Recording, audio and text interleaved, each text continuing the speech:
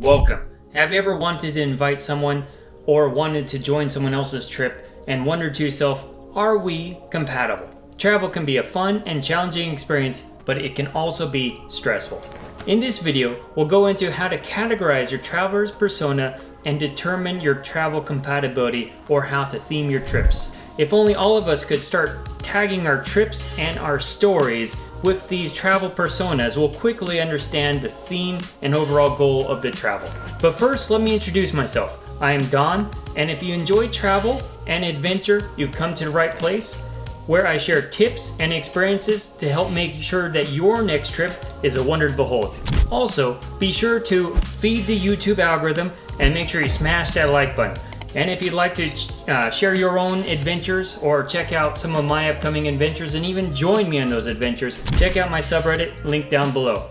And you might be asking yourself, what is a travel persona? A travel persona describes how you want to travel or what you expect from your travel.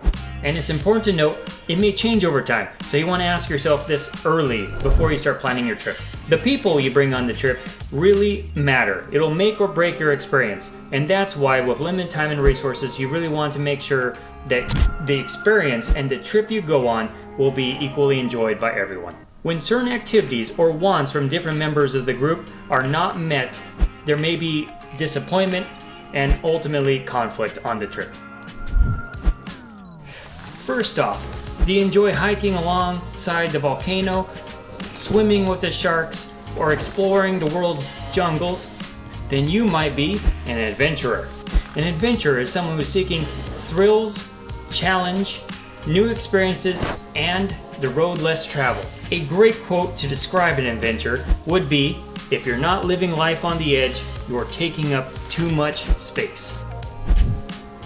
If you enjoy travel with low planning, stress-free environments, then you might be a relaxer. Relaxers are individuals who like to book and go with minimal to no planning, and they like to arrive in their location with things very straightforward, minimal effort, and low stress, such as spas, theme parks, cruises, and resorts.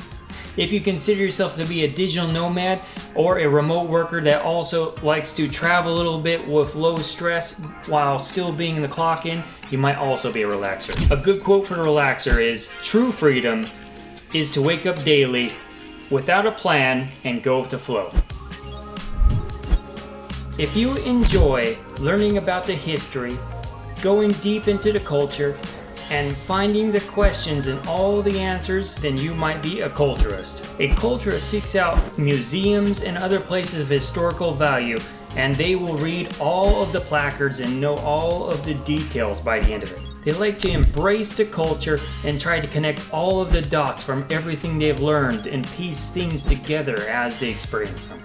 A good quote for the culturalist is that history is filled with interesting lessons of the past. If you enjoy traveling for the social aspects or low overhead to accommodate large groups, then you might be a groupie.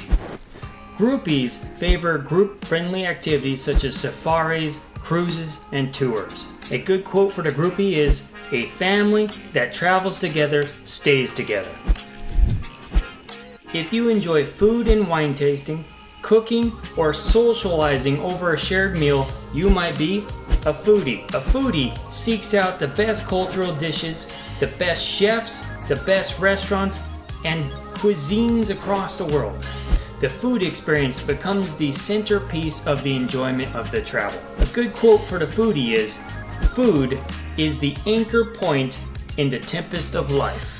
Okay, that's all the 5 travel personas. Now you know which one you are and which one you want to travel, but make sure you check in on yourself because it'll change over time. Make sure you smash that like button if you haven't already, and check out our other content on our channel. If you enjoy those the tips and experiences, we have more coming. Take care, until next time.